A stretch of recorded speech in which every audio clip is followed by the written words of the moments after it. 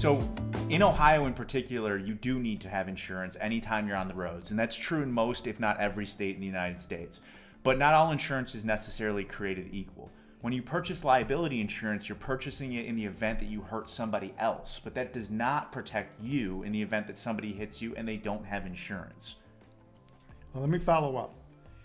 I have done this for a long time.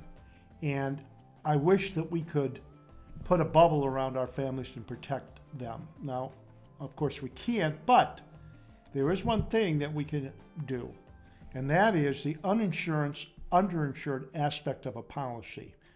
I'll be short with this because it's kind of boring, but what it does is it creates a bubble of protection for you and your family in the event that one, the other person that hits you has no insurance, then you go under your uninsured.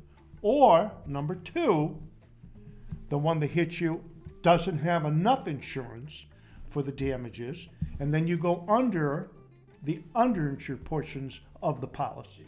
And as personal injury attorneys, we've been on both sides of this equation where we've had to explain to families that there is simply no coverage because the person that injured them didn't have adequate insurance. We've also been on the other side where people have been able to avoid bankruptcy and a lot of other horrible things because they had uninsured, underinsured insurance. So we can't underscore this enough. You need to have uninsured, underinsured insurance. So when you go to your agent to get the policy, you must tell them and request that coverage. It is not automatic anymore in this state. But you used to tell me that it used to be a requirement that the insurance company would offer that to you, but that's no longer the case. That is true. That happened a few years ago where they changed the requirement under the statute.